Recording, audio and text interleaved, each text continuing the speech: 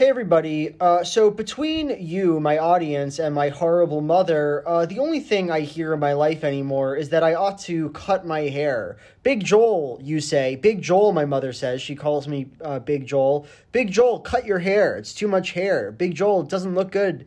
You should cut your hair. It looks nasty. Don't keep that hair up. Cut it. No. I'm not going to. Why should I care what any of you think about me? What have you done for me lately? What, birthed me?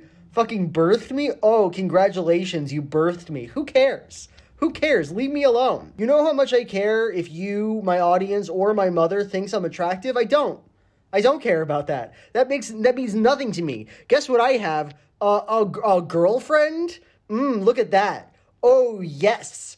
Not bad at all. She likes the hair. She says she likes it. So what really, at the end of the day, who am I going to care about? My mother?